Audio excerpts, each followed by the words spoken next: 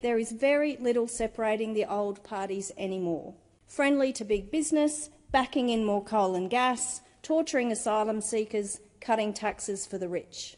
Members of this government are very adept at putting on their serious faces and talking about how people are doing it tough. People aren't doing it tough. They're working 2 or 3 jobs just to keep from falling behind. They're dipping deeper into their pockets to pay for so-called public services like public schools and healthcare. They're sacrificing meals so that they can buy their kids clothes. And they're worried that their rent is going to go up $100 next month and they won't have a place to live. And here we have Labor trumpeting its fiscal rectitude while throwing wads of cash at millionaires. Less than 0.5% of the total value of these cuts will go to the poorest 20% of Australians, while the wealthiest 20% will bank half of the total value. Ultimately, we'll all pay from this wasteful extravagance. Starving the budget of $318 billion over a decade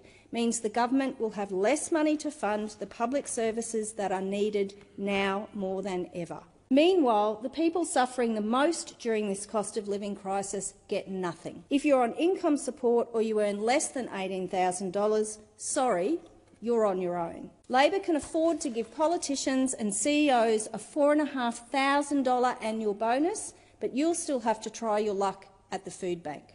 So next time Labor complains that they just don't have enough money to do the things they really want to do, remember this moment. Remember that they chose to give billions to the rich while services languished, Australians suffered and the inequality gap widened.